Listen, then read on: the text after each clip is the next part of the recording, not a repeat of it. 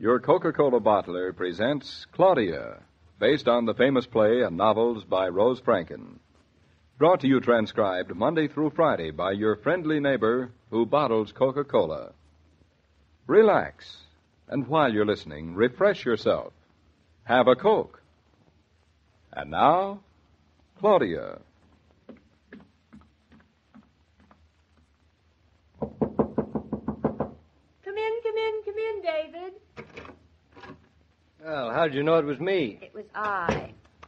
Such grammar. Well, blow me down. Congratulations. How'd you know it was I? I just know. David, the most wonderful news. Just one moment. Hello, Mama. You finally noticed me, did you? Oh, I noticed you the minute I walked in the door, Mrs. Brown.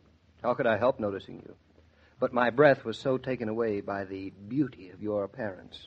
I couldn't even say hello. Words, words, words. And every one of them was meant, Grandma. No respect. That's what I get for being so friendly with my son-in-law. No respect. Say, why are you so dressed up today, all lacy and pink? Not for you. No? Thank you. I'm expecting company today. No? Who? Curious. All right. I'll tell you. Your sister-in-law. Julia? Do I look swanky enough? You look like a queen, madame. Oh. What time's she coming? I won't tell you or you'll run away. Now hush up and listen to my important news. Now, don't tell me that our son has cut his first tooth. Or pronounced his first 3-syllable word. Or maybe he answered the telephone in the nursery. Or he stood up on his hind legs. Stop. Grandma, before we're here, perhaps you'd better sit down, right? David, your arm. Very funny. All right. What's the big news? I'm all ears. Donkey. I dangled today. You what? I dangled. Well, I suppose you think it isn't important to dangle. Oh, darling, before I judge, what is dangling? Killjoy. It means sitting up straight and swinging your legs over the edge of the bed. Wish I'd have been here. I've always admired your legs. Oh, that's sweet, darling.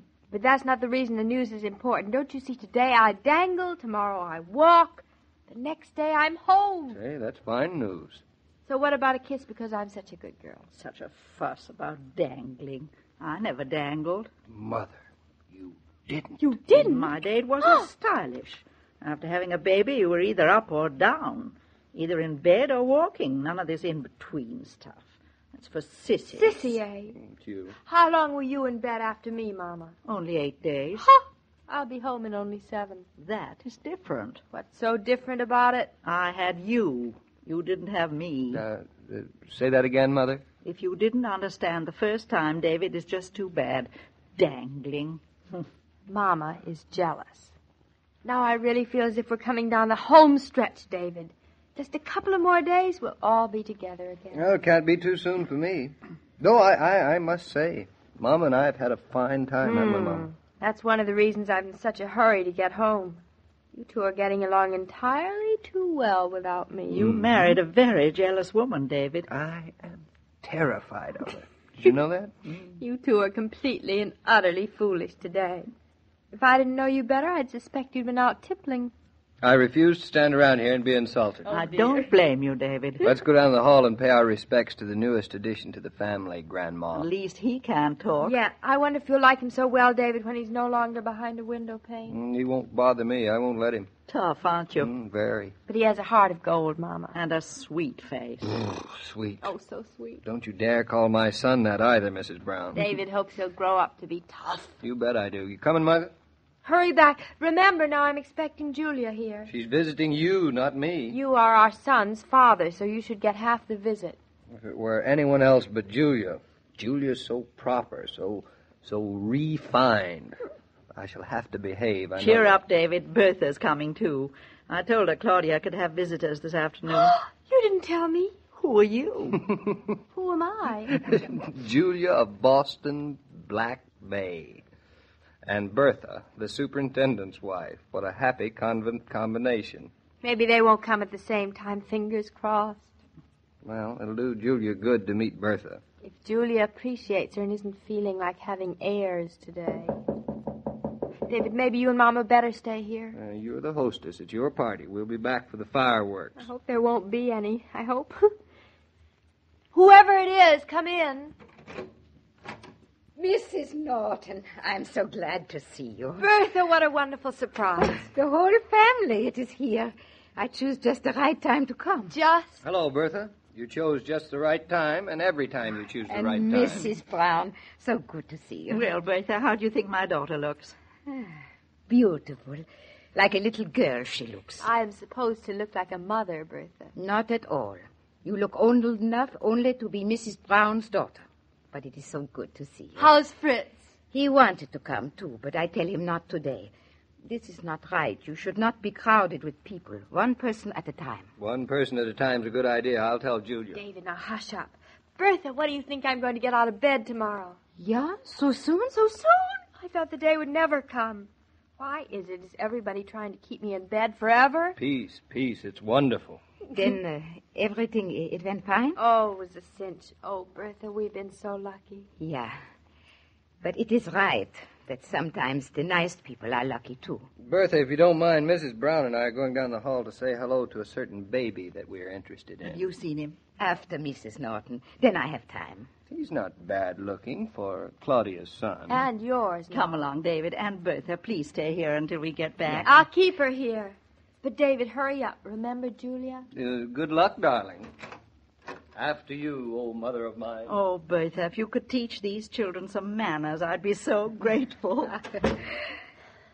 David is just like Mama's son, isn't he? Yeah, because Mrs. Brown is so much a mother. I hope I'll be able to be like her. You will. And with Mr. Norton to help you, your baby will be a fine man.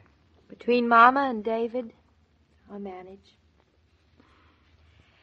You can't miss the baby, Bertha. He's second from the left. Oh, you'd know him anyway. He's the one with the funniest expression on his face. Then I know him right off. Mrs. Norton, I cannot stay for long. So I tell you now, I bring the baby a little something. Bertha, now you're already spoiling him. I did not buy it. We could not get something beautiful enough with our money for you. So I crochet a little blue jacket. I don't think the baby will get anything else he'll like as well. Here you are. I'm almost embarrassed to give you.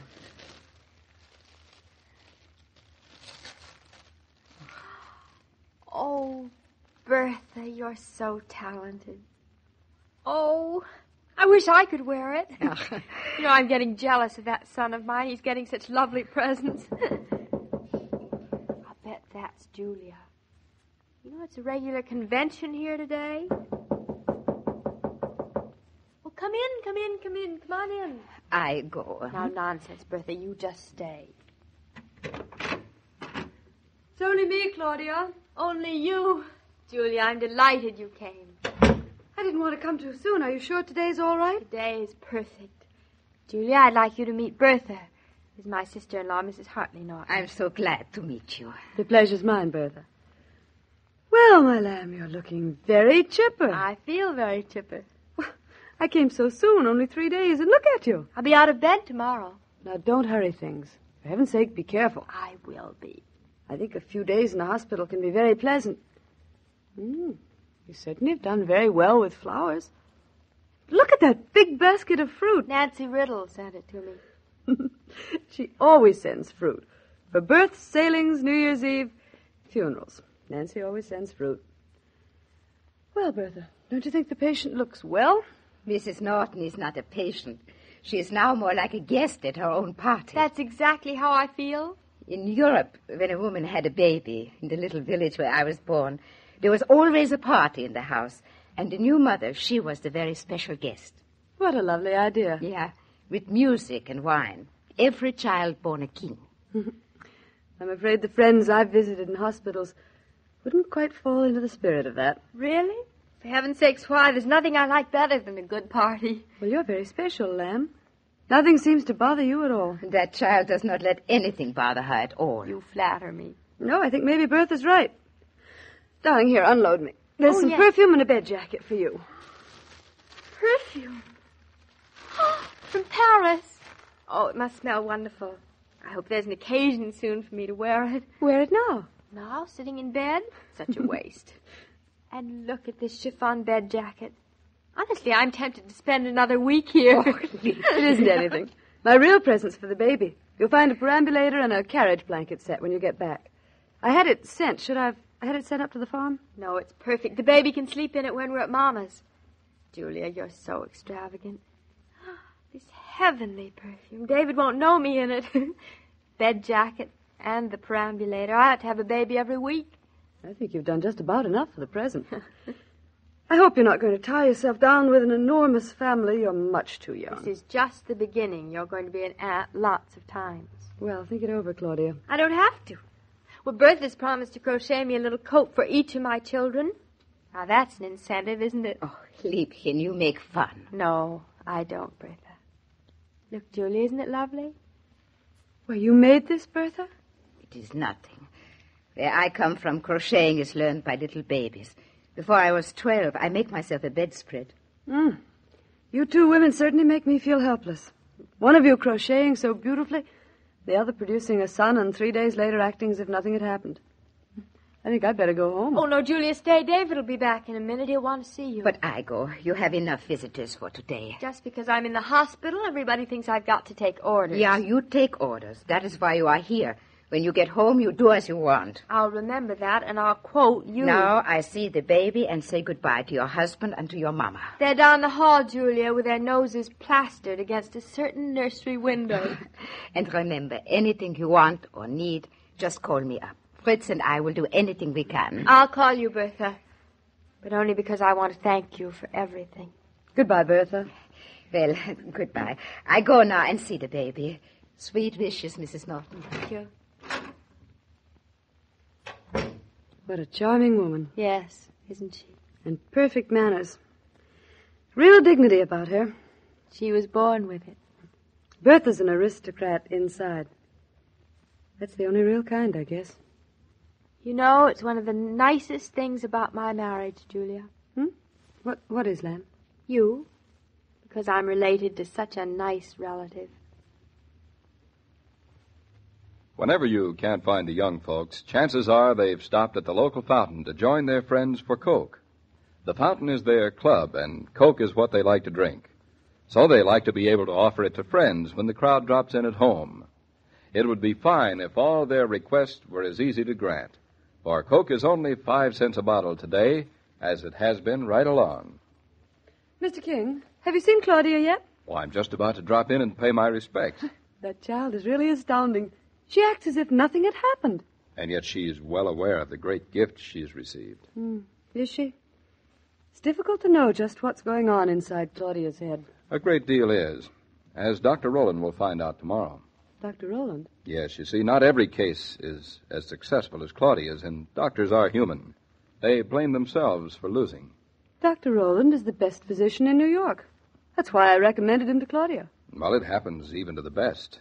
But that's for tomorrow. That and Claudia's first walk down the corridor. Which reminds me, I'd better hurry down and call on my first nephew. Goodbye, Mr. King. So long, Mrs. Norton. As I was about to say, every day, Monday through Friday, Claudia comes to you transcribed with the best wishes of your friendly neighbor who bottles Coca-Cola.